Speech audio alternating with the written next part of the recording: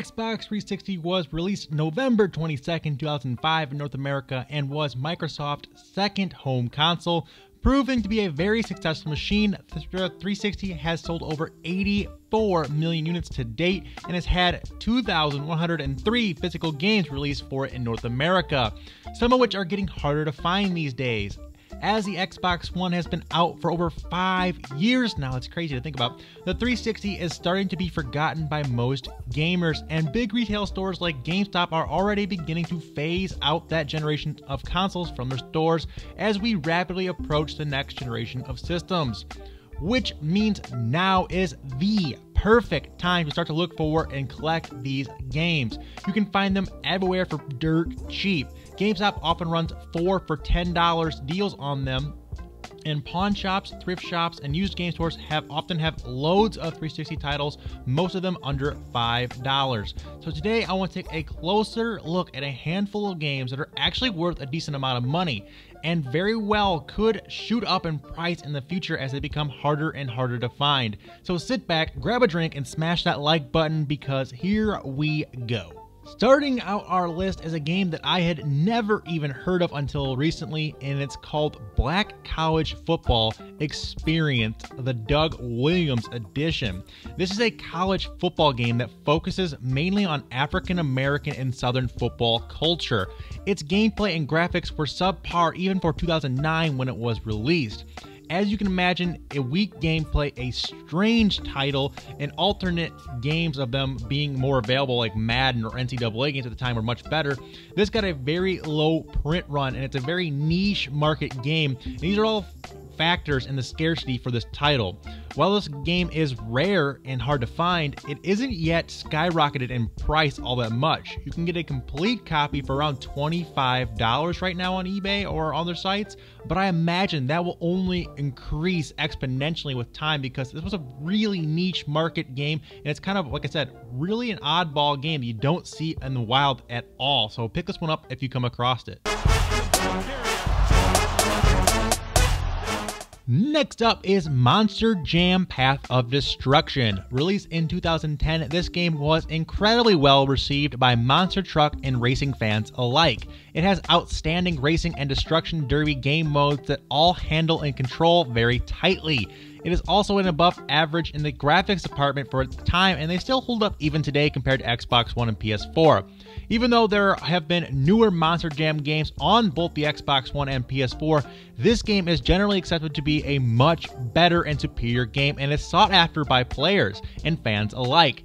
Due to high demand for this game, it goes for over $35 for a used complete copy these days and will likely continue to climb in value as demand for it continues to rise.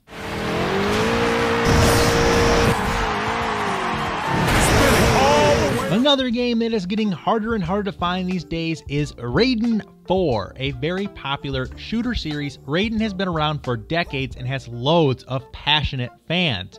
Raiden 4 is actually an Xbox 360 exclusive, making it even more sought after by collectors and fans. Its fast-paced bullet hell gameplay is top-notch, making it one of the best shooters available on the Xbox 360. On top of that, the game is backwards compatible on the Xbox One, making it worth even more. If you see a copy of this one cheap, be sure to pick it up. It is already selling for around $45 these days and will surely climb much higher as we go into the future.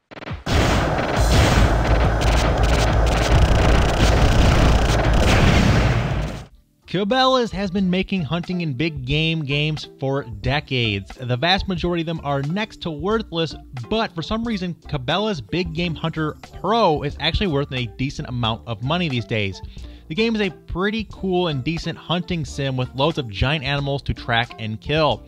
It's highly regarded by critics and hunting fans alike as being one of the best ever made, but the reason it's still worth so much is because of now it's the last Cabela's Big Game Hunter game ever made. There have been newer Cabela games, but they are not in the Big Game Hunter series. They're offspins and offshoots, but the Big Game Hunter is the one that the fans seem to love the most. Today, this game will sell for over $35 to $40 for a used complete copy, so keep an eye out for this one as well.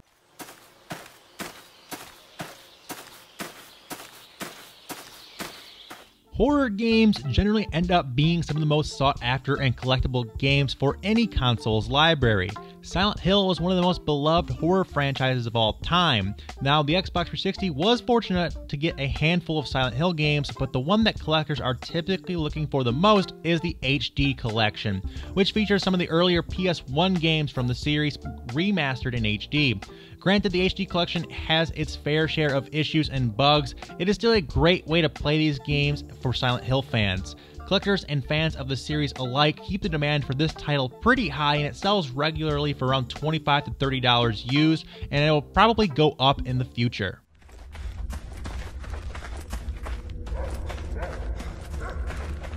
Another oddity that you would most likely not think to be worth much these days is FIFA 18 on the Xbox 360. Typically, sports games lose next to all of their value when the next year's entry releases. But that is not true of FIFA 18, as it's the last FIFA game to be made for the 360. FIFA 19 was the first in the series to not have a last-gen port, meaning for millions of 360 owners, this is the best soccer game there will ever be for the system. And as of now, it is still getting regular updates to its rosters and patches that will continue to update it for at least another year or so. As you can imagine, this version didn't sell nearly as many copies as the Xbox One or PS4 version, so getting it is getting harder to find these days, and it'll cost you around $40 to $45 for a complete used copy. Speaking of oddly expensive sports games on the 360, NCAA Basketball 2010 is another example of an older sports title that is worth a lot of money. The NCAA games stopped being made around that time due to rules and regulations about college players getting paid to be in video games. This was the last in the NCAA basketball games ever made, and it's not looking like any more will ever be made in the future anytime soon. There's actually a community of fans that, through hacking and other means, update the rosters and keep the games regularly patched, and the demand for the games has skyrocketed in the years since. This is also a pretty decent game out there if you're looking for basketball, this is a great game to keep in mind while you're out thrifting or at a Goodwill, as most employees assume that older sports games are worthless, and you can get this one for $1 or less a lot of times, which is amazing considering it sells for over $50 these days for a used complete copy. Team foul. Well, if there is such a thing as a good foul, that was... Next up is The Legend of Spyro Dawn of the Dragon, which was released in 2008 and is the last Spyro game to be made, not counting the Reignited trilogy. And it's one of the last games to be published by Sierra before they shut down. Fans of the series really enjoyed this entry, and it got really high review scores. Graphically, the game looks great and has a decent story to go along with it. The game also came out on the Wii, PS3, Nintendo DS, and even the PlayStation 2, but the Xbox 360 version is the most collectible and is regarded as the best way to play this game. A used copy these days will run you over $50 to $55 for a complete copy.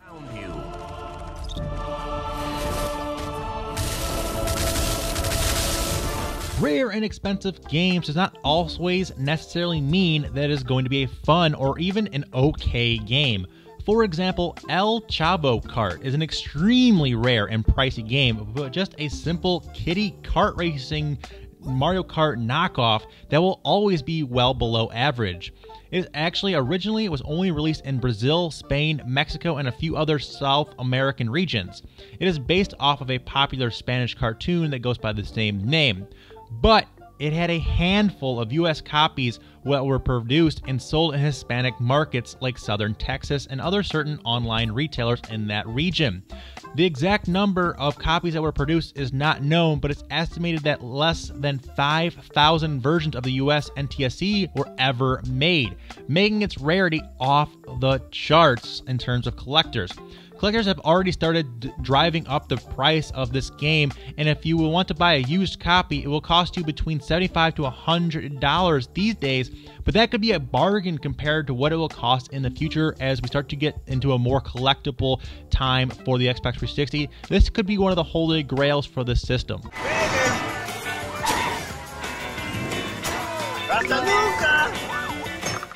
And finally, our last game on the list is another odd sports game that continues to go up into price and demand. NCAA Football 14 as of right now, is the most expensive non-collector's edition game at the moment. Again, just like with the basketball series, this too was shut down to players complaining about not being compensated for their likenesses being in video games, and the NCAA rules making it illegal for players to profit off of playing sports collegiately. All that mess went down, and in 2014 was the last release of the football, and in this series it has a massive hardcore following, keeping the game alive again with roster updates and stuff like that. You can get patches online. On top of that, it's actually a really solid football game and still looks halfway decent compared to modern day Madden.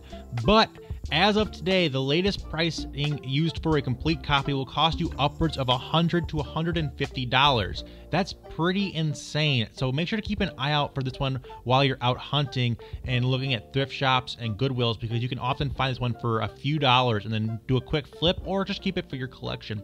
Now, I will say that this price as of right now is pretty inflated because currently as I'm recording this, it's mid-December and the NCAA football season is in their what they call their bowl season. So all this stuff is going on. College football is really popular right now. This price does tend to fluctuate up and down throughout the year, spiking around this time of year, so it very well could go back down to like $50 where it usually is, but still it's a very pricey game even during those times, so make sure, like I said, keep an eye out for it.